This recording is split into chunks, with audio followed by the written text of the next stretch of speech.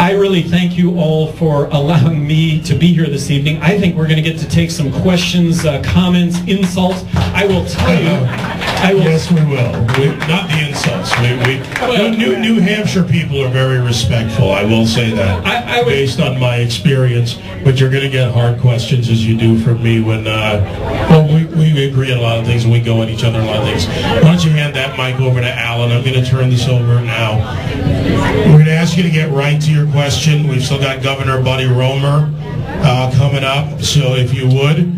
Your questions for Governor Gary Johnson. Alan, go out there. Why don't we let's take this gentleman over here first. Here you go, Governor.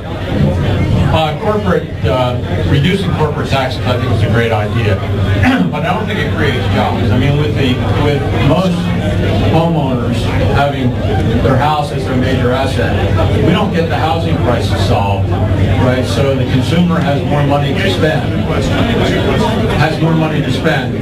Then I don't think we can get this economy recovered. I'd like to know what your thoughts are on this, recovering the housing industry. Well, I think that the government is responsible for the housing crisis in the first place, making the money available at interest rates that were beyond market interest rates. So I think they bear responsibility for that to begin with. I think if the government would not have stepped in and bailed out the banks, that the downturn would have been steeper. This is free market. The downturn would have been steeper, but I think the upturn, I think it would have been very V-shaped, and regardless of the shape, it would have been a V, but that the recovery that we were engaged in today would be real, and it wouldn't be a new bubble that has been created with equities, certainly, and the fact the Federal Reserve is printing money to cover our debt, our 43 cents on the dollar. I would abolish the Federal Reserve if I had the opportunity to abolish the Federal Reserve, believing... I don't know what government can do about housing other than to get out of the way of housing and let the free market work and let us have the fire sale that we should have had from the very beginning. Okay, thank you, Governor. We have another question. Thank you, Governor, for being here. Simple question. Where do you stand on gay marriage, abortion, and Second Amendment? So when it comes to gay marriage, I think that the government should allow for gay unions, that the government should get out of the marriage business and leave marriages to churches. When it comes to abortion, I support a woman's right to choose up until viability of the fetus. I signed a bill banning late-term abortion in New Mexico. I supported parental notification. I supported counseling. I supported not using public funds for abortion. And then the last one was guns. As governor of New Mexico, going back to 1995, this was kind of cutting edge in 1995, was concealed carry.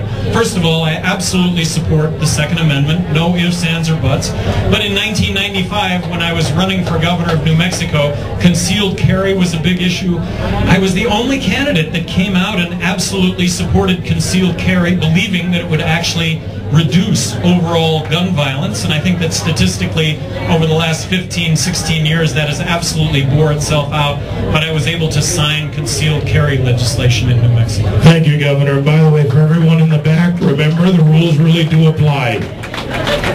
I mean that, because I will call you out on the floor and make you embarrassed. All right, we have another question. Go ahead. Hello. Governor, thank you for taking my question. Sadly, in this country, I believe we're approaching about 25% of our nation's children are growing up in single-family homes, single-parent homes. The majority of those families are headed by women, about 85%. I see TV commercials asking fathers to step up and be fathers, and yet the pathetic irony of that is that across this country there are thousands of loving, qualified fathers who are relegated to positions of being visitors to their children, even though they want to play an equal role in their children's lives.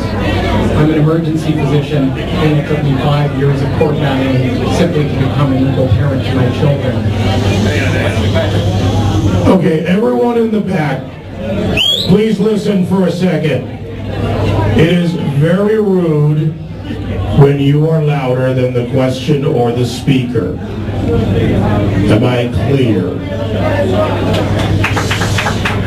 Thank you.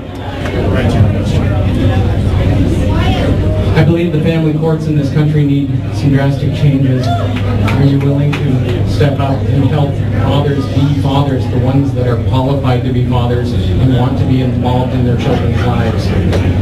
Yes. As governor of New Mexico, I had a program called Open Door After 4, where I met any citizen from New Mexico starting at 4 o'clock in the afternoon, the third Thursday of every month. What I came to find out in doing that program for 8 straight years was that there are hundreds and hundreds of your kinds of situations where the court has ruled, and because the court has ruled, there is nothing that anyone can do. So this is an area that is really ripe for reform. I don't know if that reform ends up to be federal or if that reform shouldn't be states, but I understand the issue and have researched hundreds of these cases. Unable to do anything in any of the hundreds of cases because the court had ruled. Thank you, Governor. I'm going to give the lady the last chance for a question. We still have Governor Buddy Roemer to go. So, Jean from the Belknap County Republican Committee, what is it? I'm very concerned about what's going on in the Middle East, and I feel like Israel is being set up. And I'm worried that what happens to Israel, I've heard the communists are working with the Islamic extremists, and first they want to get rid of Israel, and number 2, the Western world, capitalist system, okay? Do you support Israel? I support Israel.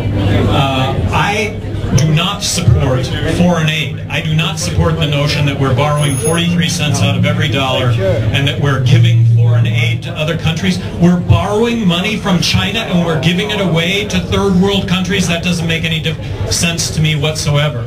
But I think it's important to distinguish between foreign aid and military alliances. Military alliances, I think, are key to our security, and it's also key to the notion of being able to reduce our defense spending by 43% and still remain vigilant to the war on terror worldwide. In that context, we are a military ally with Israel yesterday, today, and tomorrow. Thank you, Governor Johnson, again for joining us on this cruise.